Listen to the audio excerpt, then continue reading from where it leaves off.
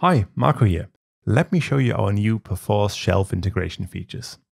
When you edit a build configuration, go to Triggers, add a new trigger, and now you'll be able to choose the Perforce shelf trigger.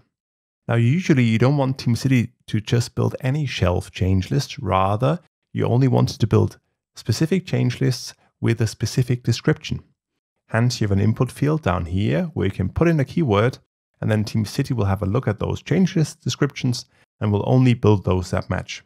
So I'm going to go with #Marco for now. Hit save, that's all you need to do. There's a second feature we added. When you go to build features, add a new one, choose commit status publisher. You'll now also be able to choose Perforic Helix Swarm as the publisher type. Because TeamCity can send the build information, meaning has the build started, has the build finished, was it successful, was it unsuccessful, straight back from TeamCity to Perforic Swarm.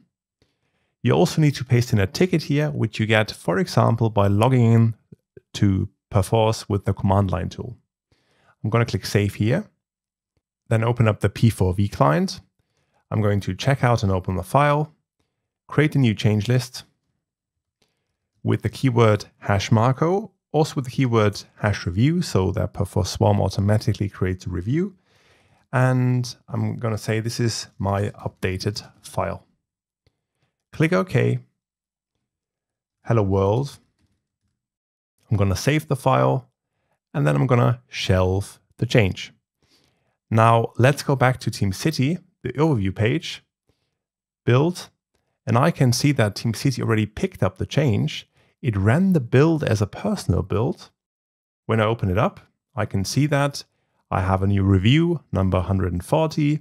This is my updated file. The shelf change list ID is 139. And I can also have a look at the specific file and the file changes. If I wanted to, I can now take the shelf change list ID 139, run a custom build.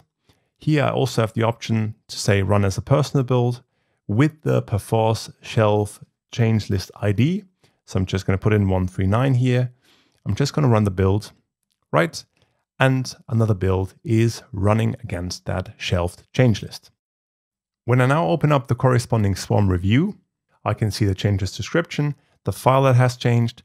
When I go to comments, I can see that here TeamCity queued a build, the build has started, it has finished successfully. So TeamCity is in fact sending back the information back to Perforic Swarm. Last but not least, you can also trigger personal builds against shelf change lists with our REST API. That's about it. Bye.